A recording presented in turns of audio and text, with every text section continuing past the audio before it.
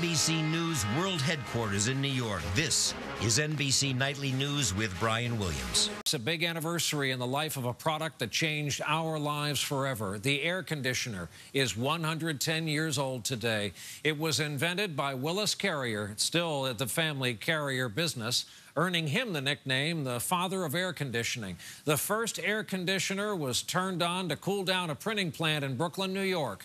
Nothing was the same after that. It changed living indoors. Some say it changed the outdoors forever, too, especially with so many emerging nations burning coal to make electricity to power air conditioners.